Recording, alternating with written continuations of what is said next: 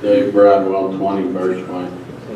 I asked last meeting, has Mr. Puchaney been fined yet for the mess on Birchway? The answer is the same. He was fined, or district justice. There was no answer to last meeting, Tommy. You were looking into, Don wasn't here. He was fined. We told you that. He was fined. No, you did not, Tommy. Let's get the minutes out then. You did not say that. Did you say that? We said there's a hearing coming up on the 29th. That was not a hearing for that. That's another hearing in front of Judge Emery. This was an ordinance hearing that he should be getting fined $1,000 a day per unit, which is in the ordinance. Was the fine sent and when? He was. When was it sent, Don? Or who sends it?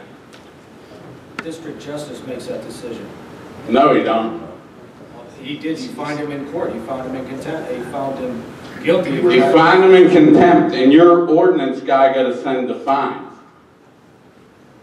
I was at the hearing, Don. You just couldn't come because you're under a lawsuit. I'm tired of the straight answers. I want an answer tonight. We told you once the same answer. He was fined. There was no answer. You didn't tell me that last meeting. I'm going to get the minutes tomorrow. I'm telling you. Did he tell me that, Elizabeth? I don't remember. Did he say that, Cindy? No, he didn't. No, he didn't. Andy, did he say it?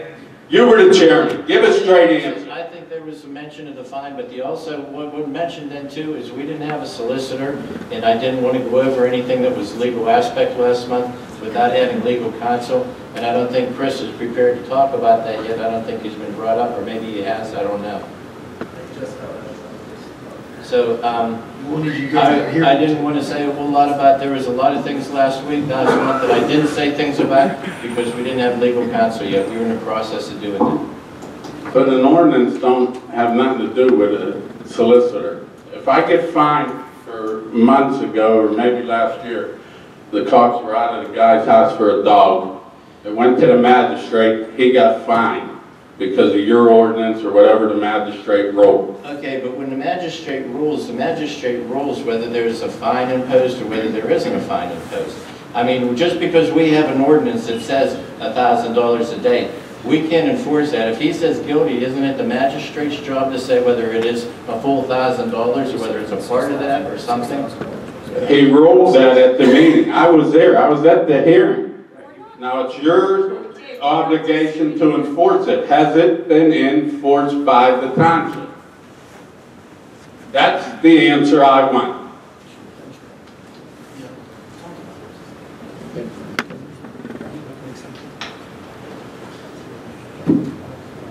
I don't know if it has or not, to tell you the truth. I really don't. Dave, can you wait until the next meeting? No, I'm going further up What do you know? tomorrow morning. I guarantee you, I'll take things down again. That's what you got to do every time. You can't get an answer here. Dave, Now number 2. Dave, we have a new solicitor who doesn't know about this. Elizabeth, it has nothing to do with the solicitor. That is over with. That is in the magistrate's hands. He ordered the fine at the hearing. If he didn't appeal within 30 days, we're at 63 days now. It should be 2 months of fines.